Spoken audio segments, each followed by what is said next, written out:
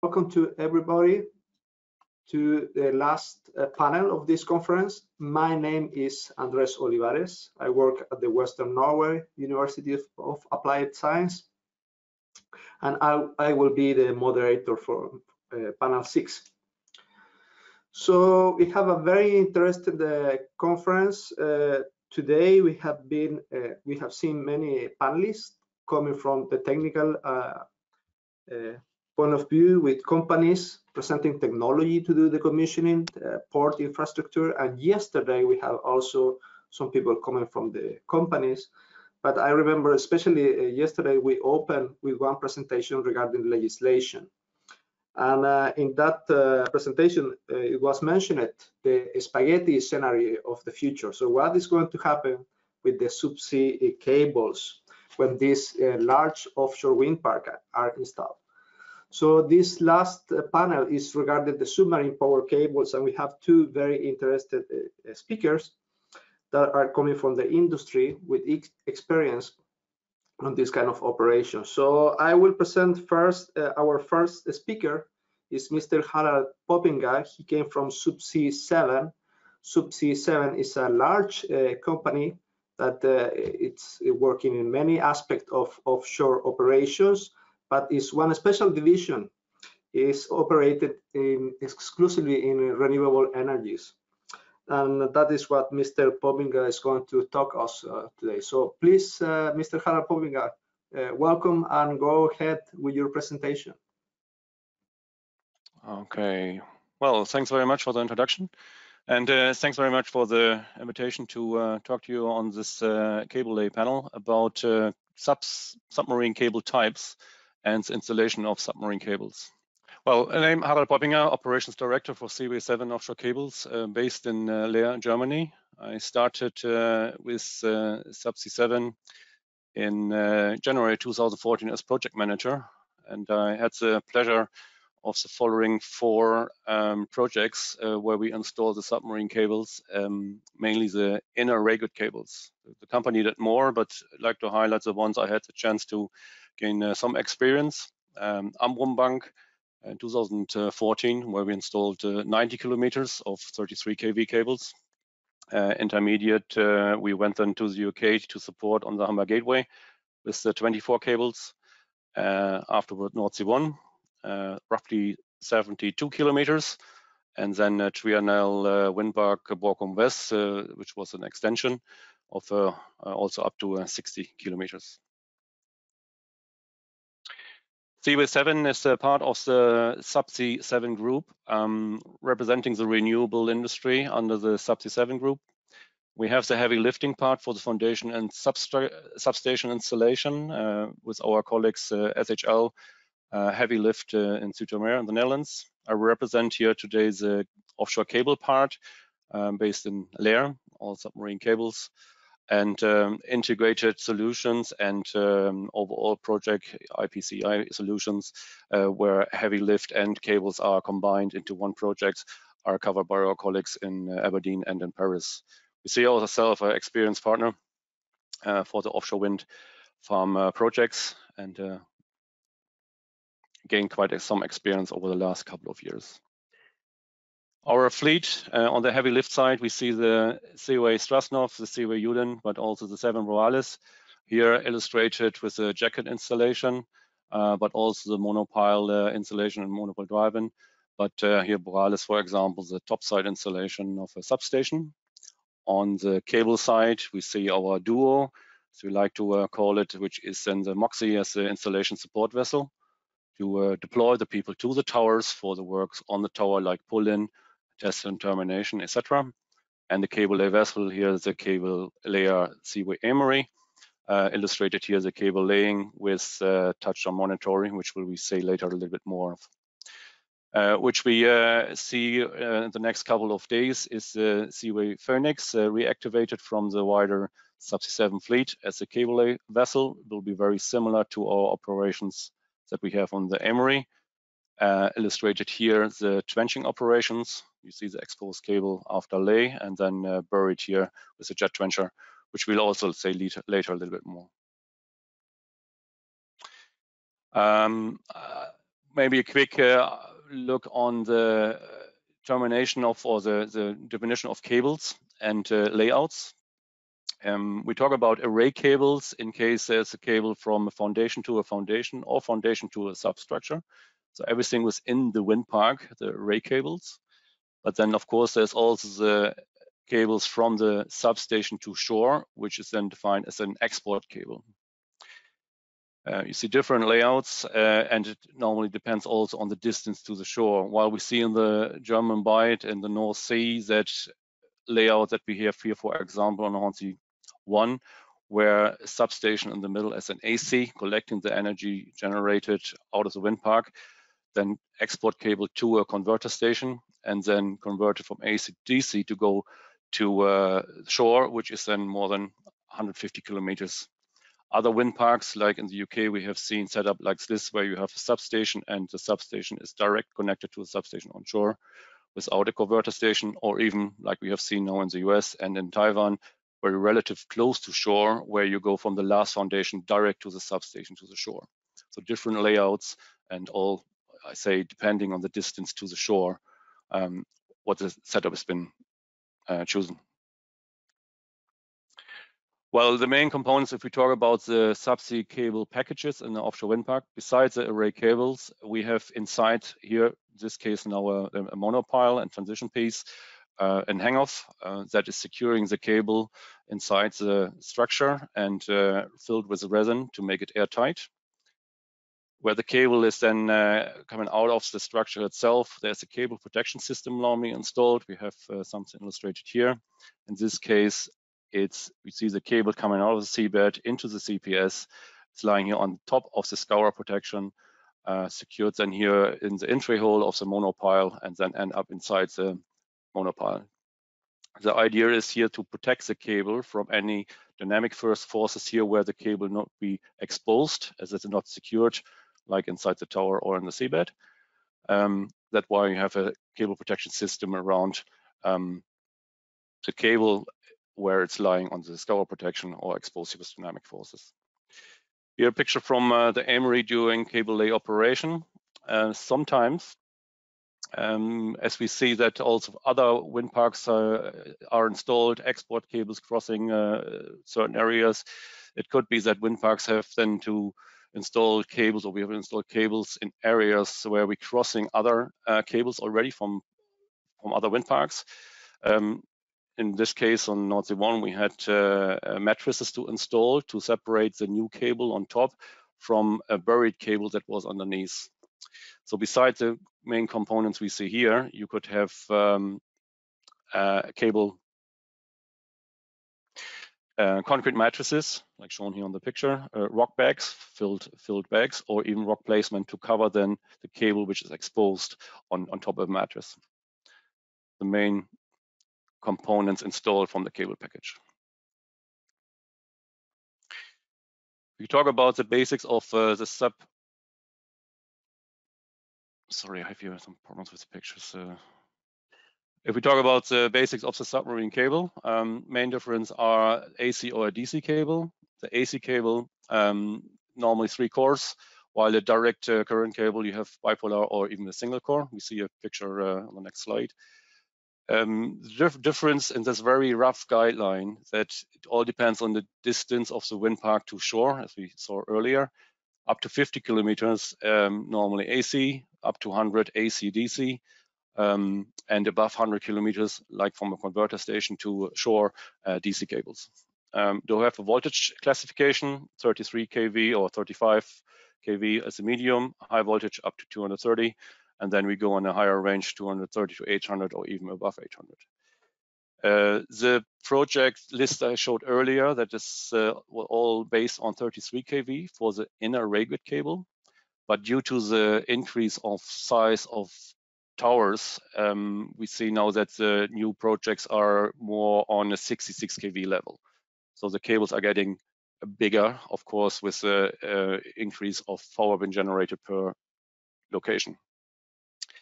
The high end, what we see here above 800 kV, this is more subsea cables you have for interconnectors between countries, like UK to mainland Europe, where you transfer up to 2000 megawatt between the countries.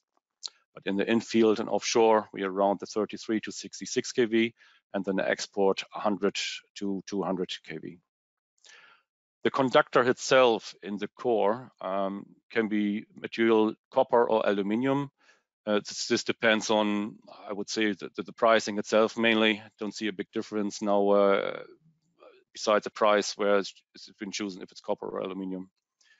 And another important aspect in the design of the cable is the insulation material itself, which is the EPR, so more rubber base. We see a picture later, and the cross-linked PE material, which we see more in the projects we have executed so far as insulation material. More on the detail, if you have an example of a subsea 3-core cable, so an AC cable. The power core, which are the 3 here in the middle, or here in the cross sections, you see the 3. Here in this case is copper, stranded copper wires, and also water-blocked material inside. You have additional layers. Here we have the insulation itself. In this case is then the cross-linked PE, same as on this picture. Additional to the power cores, you have the fiber optic cable for the communication and SCADA system within the wind park. You see that here on the side, there's the fiber optic, or here on the top, where you have the fiber optic cable embedded in the overall bundle of the submarine cable. Inside the fiber optic cables, here in this case, a copper tube. This is protected with steel wires and then with an outer cheese to complete. The entire assembly of a submarine cable, you have then filler. You see here some filler materials, see it here also on the right-hand picture, with various types to be used. But basically, this is to, during the bundle, to ensure we keep the round shape of the overall cable. That's why you have different filling materials here to fill the material, to fill the bundle. You have here a certain layer of yarn. Outside, then you have this armoring steel wires, mechanical protection of the cable itself from external force potentially onto the cable, but also gives the cable the strength as a submarine cable while it's been pulled, laid, and handled. And then the outer part, again, you have the cladding PP garn for further protection. We have here an example with aluminium. The outer ring here is just a display disc that is not part of the cable itself. Here, aluminium cable, here again, a copper cable. If we go back to the layout that was shown earlier on the Nordsee One wind park, the inner field cable, the blue lines here, are the 33 kV cables. Then you also make a difference in the size of the conductor itself. So we talk about 240 millimeters, which is then the square of the core itself, or 800. This is different because you generate the power and it goes down the string to the substation. So the outer links or cables in a field cables from tower to tower have a smaller cross section than the cables which are closer to the substation, because the energy flows add up, and these cables closer to the station have to carry more load. That's why they are bigger in size. We also had a project for the expo cable on this wind park, which is from the AC substation to the DC substation, which we see is then already on a 355 kV level, also a cross-link. And then these cables from the substation from the converter station to shore are monopole cables, but already on a level of 320 plus, where you see a significant load to be carried from various wind parks collected to this station. This picture here is just an example. It's not to scale compared to these, but you see what I like to highlight here, the steel wires of a 3-core power cable is outside the bundle, while the single core, of course, has then already his own protection and his own one cable. That's the main difference. Oh, I went too fast.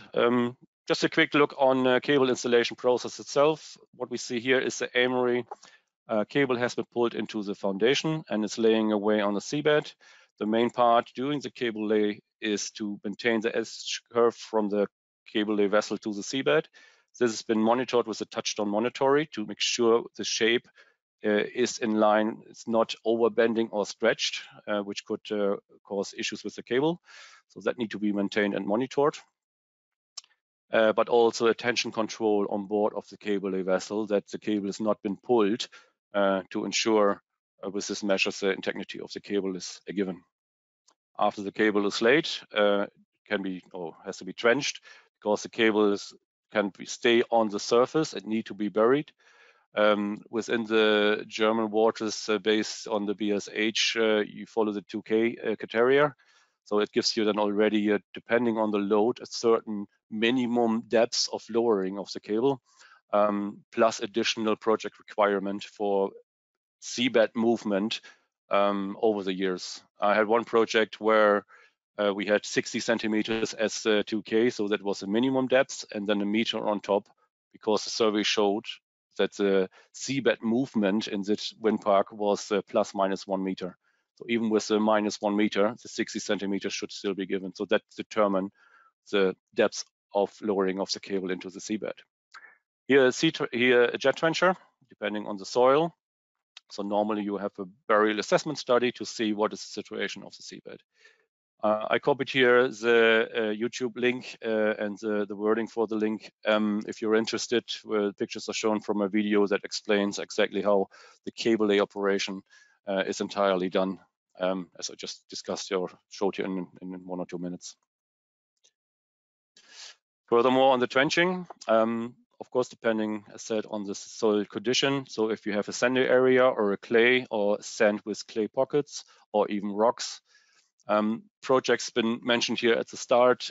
It was more sand with some small clay pockets, but we had also projects in, for example, the Baltic Sea, where you find more rocks, and it's going to be more difficult to use the right or have the right tool to lower the cable into the seabed. Different technologies is lay the cable first and then jet trench, like we have done here with more on the with the sea sand location, where you fluorize the seabed and the cable is following then into the seabed, laying in the trench. Another idea is, depending on if you have some more difficult sea area with more clay, for example, then to plow, where the cable is deployed during the trenching. Or another idea, what we have done in UK waters on previous projects and future projects, where, for example, a trencher with a cutting chain or a cutting disc is used to have first a trench in the seabed and lay the cable then into the trench. So that all depends, of course, on the seabed situation. As we talk about decommissioning here, what I see is one of the main points, the structural interface. We have here an example where monopile with the outside J-tube, and here one where the cable is inside with the cable protection system secured at the cable entry hole. So here it depends on to recover the cable. Is it required to pull the cable out first to the seaside, out of the location, or to cut it at a certain point? So that need to be defined, which idea to use. But we have also situations where potentially the CPS and the cable is not on top of the scour protection, where it's embedded in the scour protection. And that, of course, is more challenging, because we heard it earlier, to remove the scour protection itself, there are technologies in place. But the question is, does the cable and the CPS has to come out first, or what to do if that is embedded in the scour protection?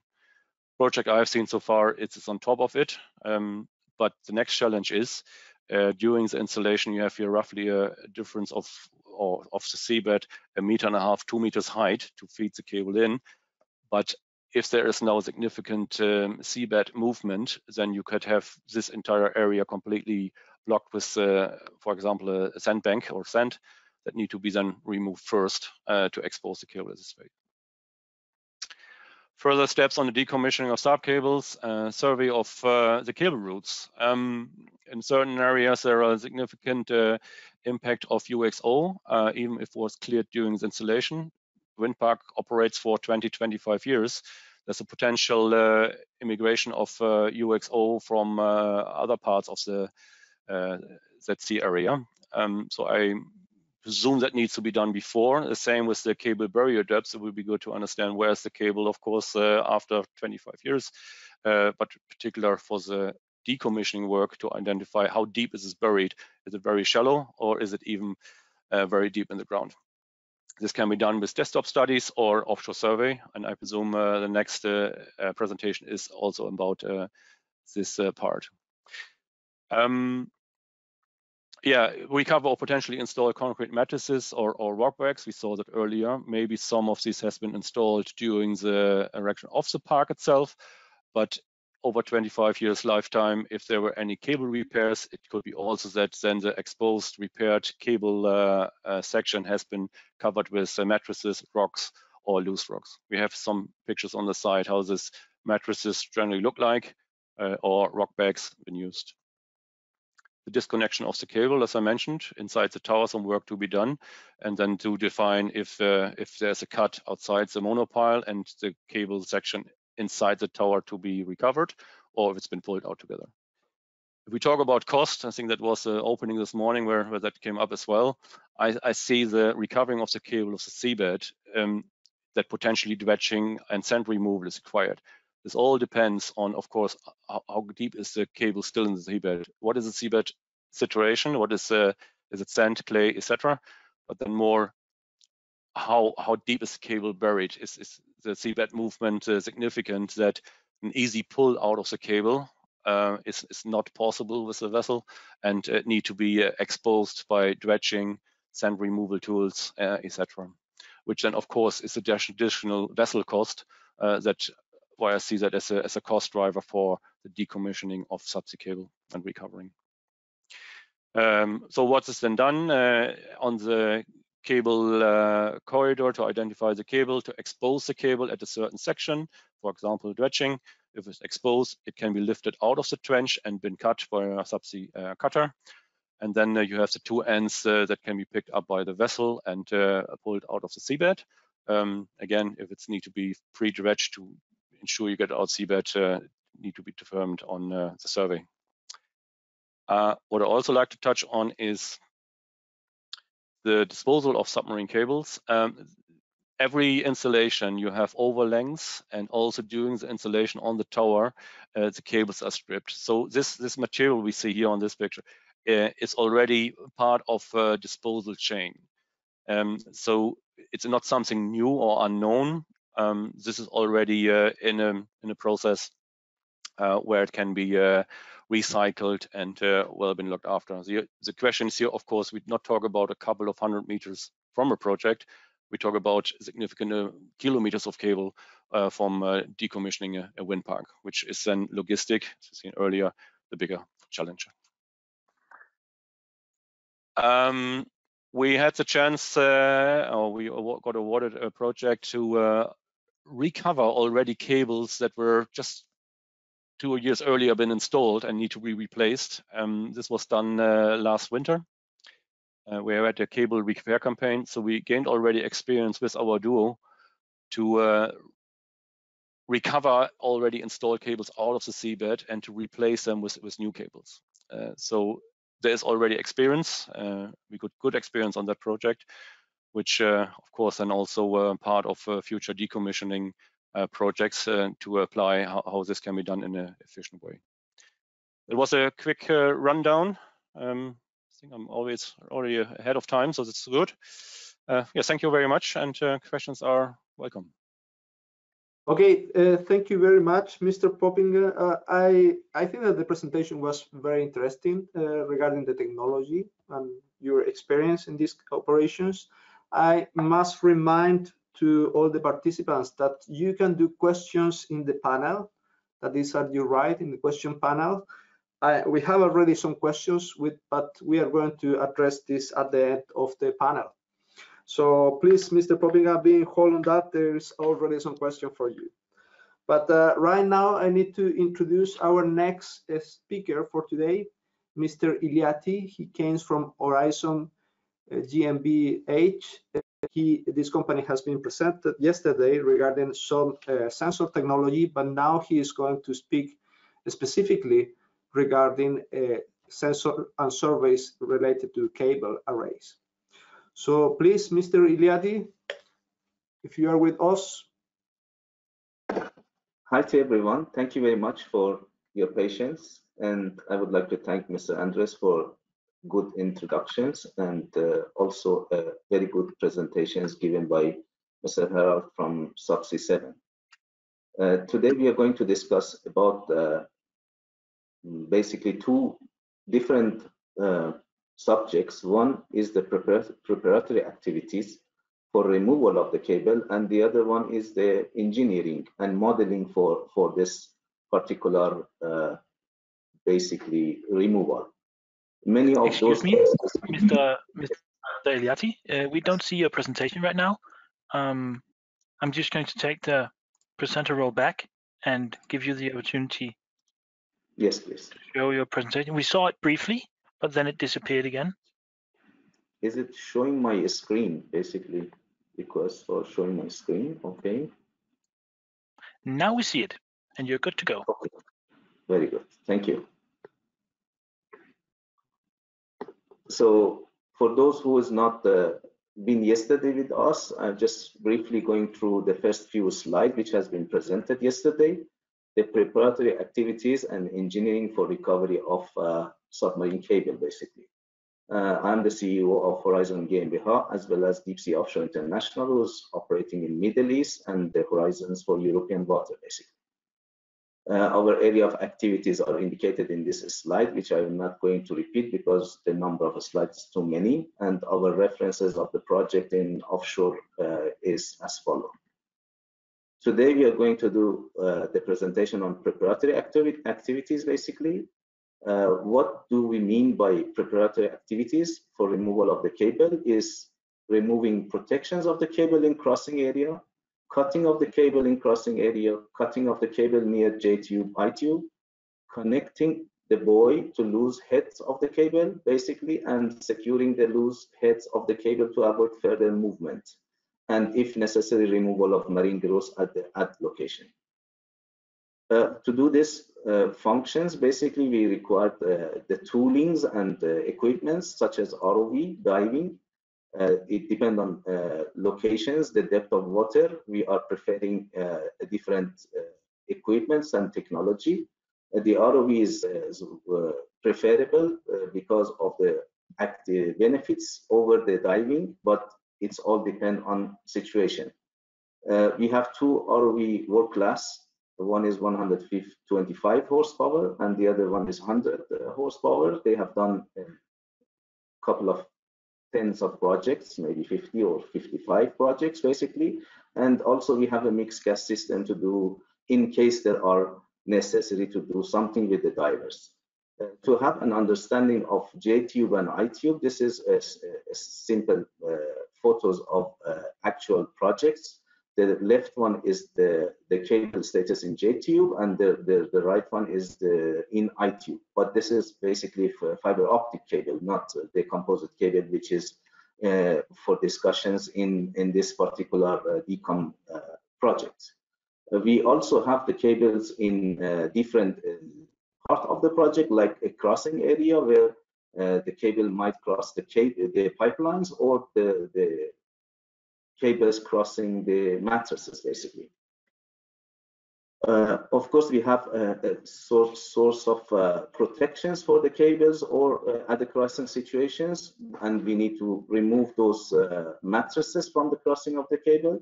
Existing mattress protections need to be removed, and the sandbags, sometimes the cables are protected by sandbag because of the less spaces near the structures basically. We need some tools to do these functions basically, and since we are going to cut, one of the tools are the cutting tools for the ROVs, and also the cleaning tools provided also for the divers and ROV.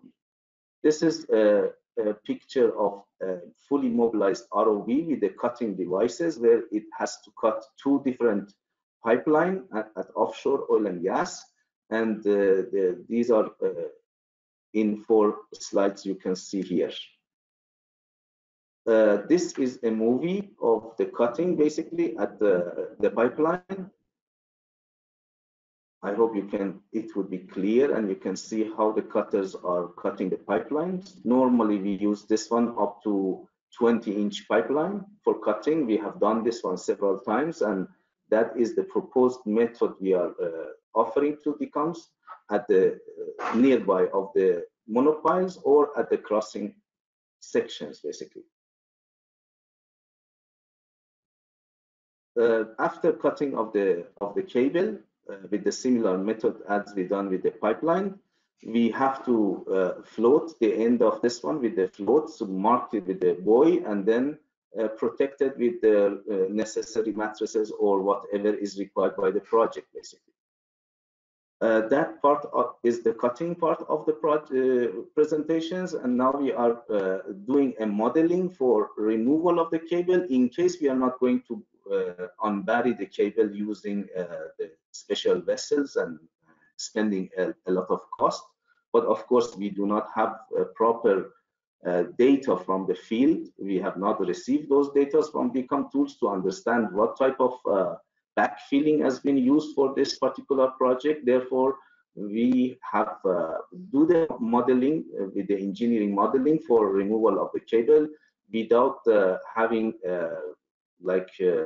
rock dumping on top of the cables. The engineering departments of the companies doing the modeling using the digital assets such as Bentley MaxSurf, using for different hydrostatic analysis, tank arrangement, tank calibrations, other type of measurements, and ANSYS Aqua used for the stability analysis, hydrodynamic systems of the vessels, and many other features, using SolidWorks for structural modeling, structural analysis, structural cost study analysis, and so on. And finally, the OrcaFlex software using to calculate basically and to measure the risers, hybrids, flexible umbilical, anchor patterns, and many other projects. So this sample of some of the projects has been done using these softwares, and the engineers basically, the crossing support and mattress installations, which was the loading arrangement, bollard pull calculation, transferring, and installation procedures.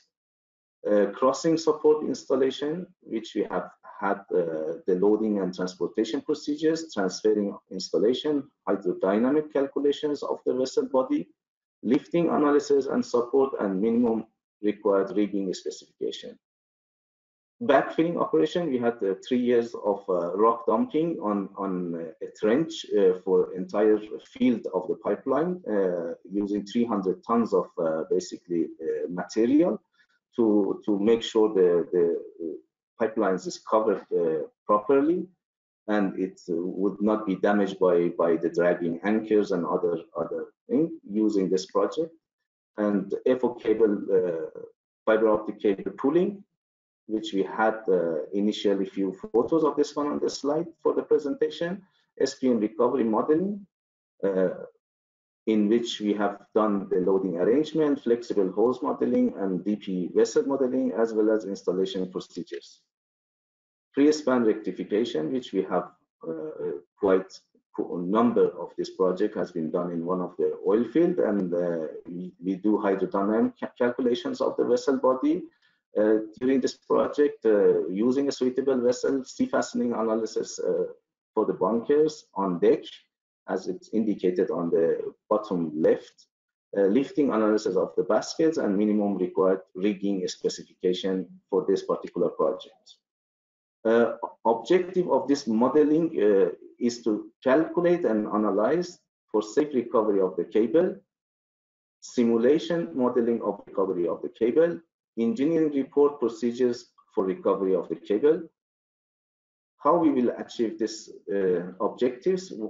For basically, we will take the extract the information, seabed property, route survey information, which has been explained in the previous day of the conference, cable settlement, cover height, debris around the cable, and with this information, parameters to be controlled on board the vessel top tension, bottom tension, bend radius, and check criteria of the cable, basically.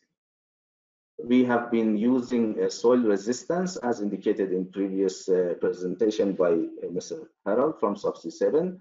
We need to have this data from the project, and if it is not available, we need to do the geotechnical investigations and obtain the required parameters, as well as we need the details of the cable. So in case we need to have a proper model, we need to have the exact type of cable used for this project. And of course, the cables has certain criteria, characteristics, specification, which will be provided by the cable producers or the project. Having all the data from soil analysis to the cable,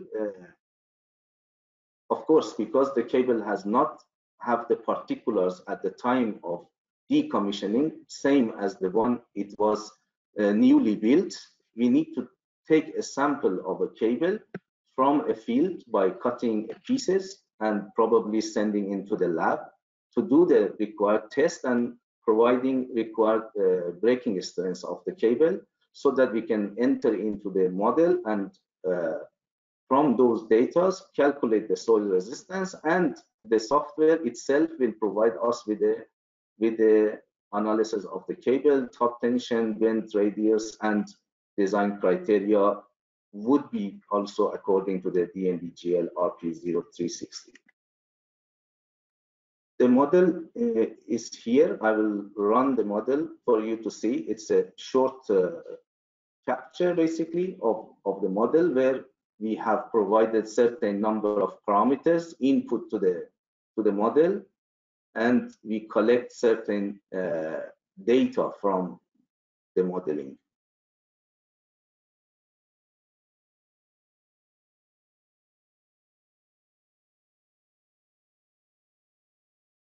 Certainly, we have to provide with a number of input particulars.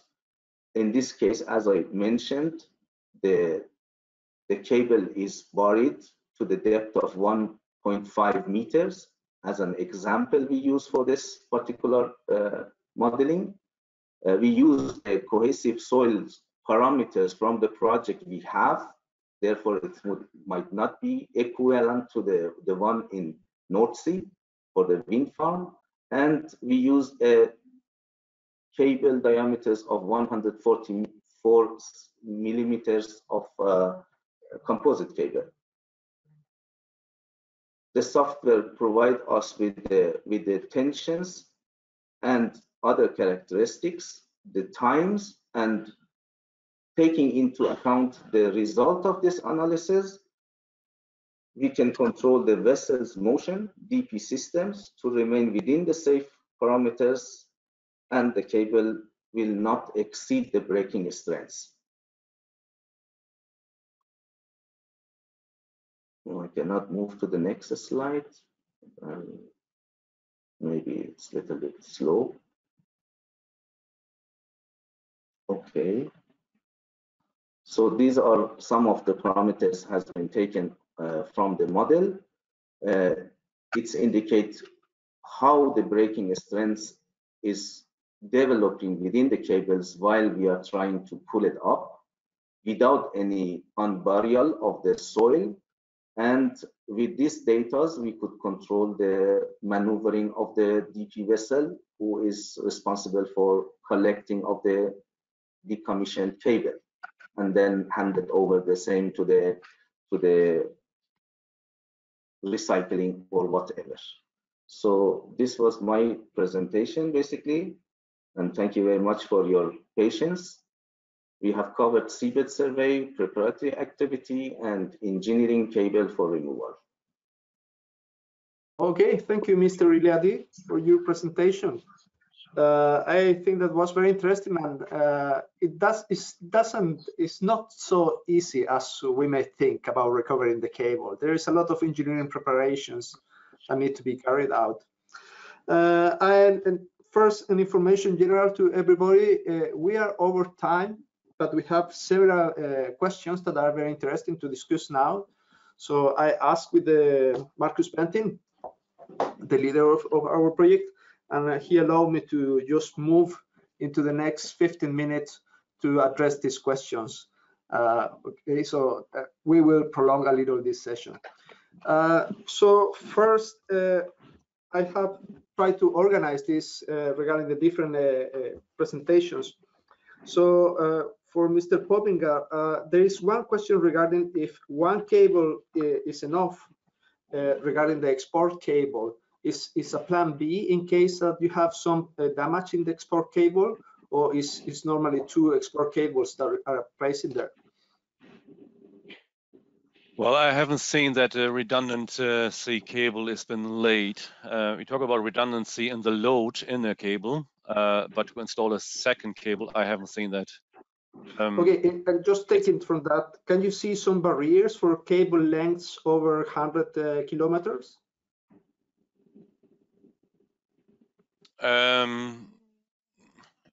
No, I need to check on the cable, because okay, cables we have seen across the Atlantic. If you talk about fiber optic cables or telecommunication cables, so that length is not the issue. If it comes to power, I would say there is a certain threshold, but not aware if you talk about a significant distance now. So at the moment you don't see. Sorry. No, you have countries connected. Even Norway towards Germany, so there are significant lengths already, but overall maximum lengths I need to check. I have no. That's no problem. Thank you. I have more questions for you, Mr. Poppinger, but just please keep in hold. I wanted to ask Mr. Iliati regarding the technicalities. There is a question regarding the maximum diameter of the composite submarine cables, and can you address that from the point of view of the coating operation? Is there a limitation today? Basically, for cable, we do not have any limitations. There are available tools for ROV and divers to cut those type of cables, but if it comes to the pipeline, it's a different issues. Because the pipelines are sometimes covered with different type of protections, and then we need to have a special toolings for that one. But as far as I understand, there is no limitations for cutting off the cable using ROV or divers methods. Okay, thank you very much. And just continue with you, Mr. Iliati, regarding the lifetime of these offshore wind parks. We are talking about 20 to 25 years. Do you have some monitoring of the cable during this time, or do you know if there is necessity to replace some of the cables periodically? Normally, for the offshore industries standards, there are certain periods of time when you need to inspect the field and the pipelines. But in case of cable, because it's normally it would be buried under the soil, there is no periodical inspections, but there are places where the cables is out of the trench, and due to shiftings of the seabed, sometimes the clients are required periodically to inspect the cable. So therefore, that is depend on the client's requirements and the project basically. Some clients are having shorter period for these inspections, re-inspections, and survey, and some of them has a longer period for that. Depend also on how much cost is available in the project, how much money is available basically. I see. Mr. Poppinger, do you have some experience regarding this, the possibility to replace cables for offshore wind parks? We have done like replacement project last winter, where the same cable type, if it comes to the load and voltage, has been installed again. So not on a repowering side, but replace cables like to like. That's something we have done. Yeah, that's experience. I like to come back to the first question. I just did a quick check. So based on 2012, it looks like that 580 kilometers was the longest underwater power cable based on the resources I found. So that is already significant lengths, in this case from Norway to the Netherlands. Yes, thank you very much for that clarification. but I just wanted to take again this case of replacing the cables was related to some specific damage, or it was some maintenance operation. There were some issues with that cable, so that the wind park operator decided to replace the cable. Okay, I see. Yeah, thank you very much.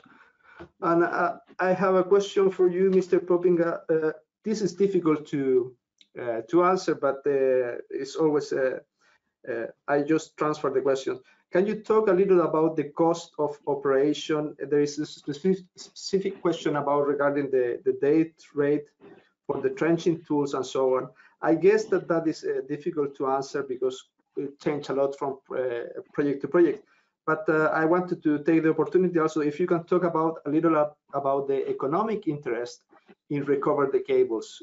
Do you see that is profitable, or that is going to be economic interest in recovering these cables in the future? Okay, first, I cannot share any cost or any interest of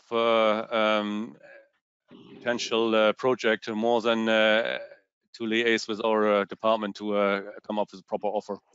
The economics to recover a subsea cable, so far as I'm aware, there's a question but starts more on the environmental impact. Is it really required after 20-25 years to pull out a cable out of a seabed where it has been done for 20-25 years in a meter, 2 meter water depths? So is the disturbance of the seabed more? And I think it's a bit similar discussion what we have with how far a monopile has to go out of the seabed. Is it really required? I think that's something where legislation has to make a call. That okay, it has to be a green field and has to be recovered completely. If so, and I presume the question is then, is the value of the remaining cable worthwhile to go out and recover? Well, it depends on the copper or aluminium price in 10, 15 years or when it starts. At the moment, without having exact figures, I would doubt that the value of the cable will cover the entire cost for recovering a cable out of the seabed. Yeah, so you see it as a very open, really, regarding the economy of the recovery. Yeah, it's based all on the metal price, but it has to be a significant increase. But we see that on other metals and resources. We never know where that will be in a couple of years. But at the moment, I doubt that it's economical to get the cable out. And that is very good. Then we have your impression that we know also that the legislation is very important here. So there is two separate questions. I have another question that is difficult to answer for you, Mr. Poppinga, and is regarding recommendation of cables, copper versus aluminium. As you mentioned already, that changed a lot from the price of the metals. But do you have some technical recommendation, or in your experience, it's the aluminium cable more proper to damage, or can you open a little this discussion there? I have seen no difference in the handling and the installation of a copper cable versus an aluminium cable. I had the question before, and I've double checked that time when we have installed the aluminium cables on the Hornsea, on Nordsee one. Then there was no notable difference in handling the cables. So this is for me down to the economics of the cable itself, and again the metal price. And I'm not aware if there's any other issues of performance over lifetime or load itself. So from pure installation point of view, we have not noticed a difference there. I see. I have a question actually for both, and maybe Mr. Iliatti can start the discussion there answering. There is a question regarding the multiple offshore activities regarding these cables and the possibility to have some troubles regarding these multiple offshore activities. This was mentioning fisheries activities. So, Mr. Iliatti, do you know if today is there some monitoring about all this cable installation, and how can this have an impact in other activities? Basically, I have not very clear ideas of the impact of cables on fisheries or other marine activities. That has come as an introductory into some of the legislations, as far as I know, but it is not confirmed. Maybe Mr.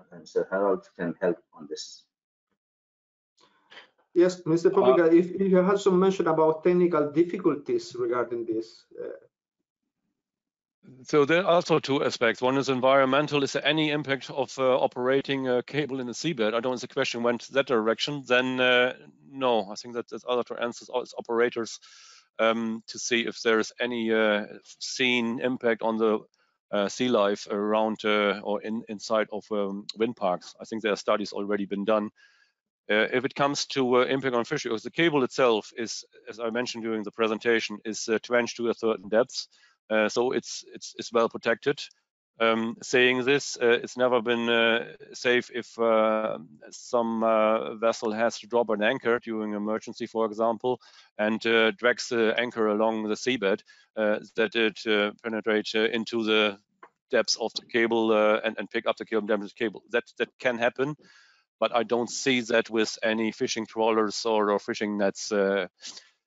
But something else to add here is the wind park operators do regular surveys of to see if the cable is still down to the required depth buried into the seabed.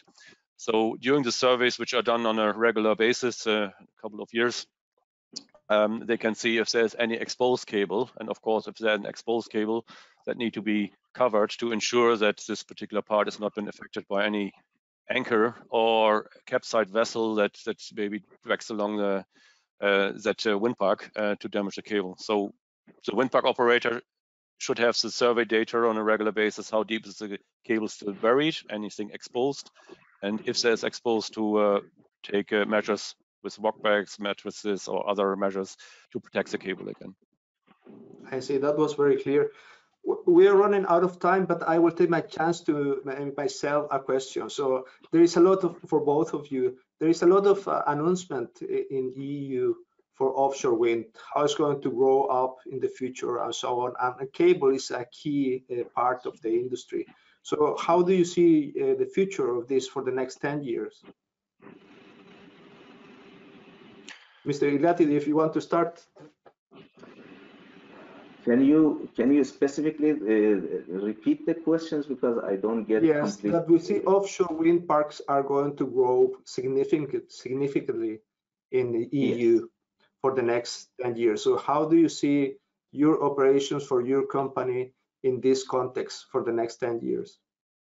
We are just at the beginning for the North Sea. We have not have that much of experience there, and we are starting our activities in Europe like 3 years ago, and we are mainly before focus on Middle East.